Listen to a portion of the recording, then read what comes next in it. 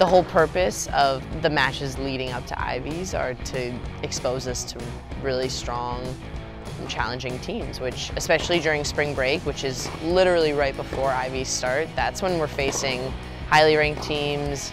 It's a really long season, and it almost feels like it takes a lot of time to finally be playing those teams that are our biggest opponents.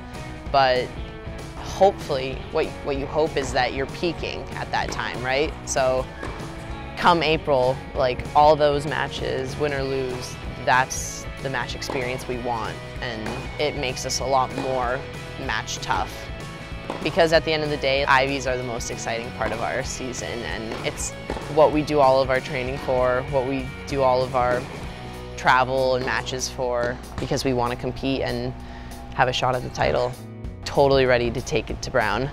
We had a really close match with them last year, and we've been working incredibly hard. I think everyone is amped up and ready to go.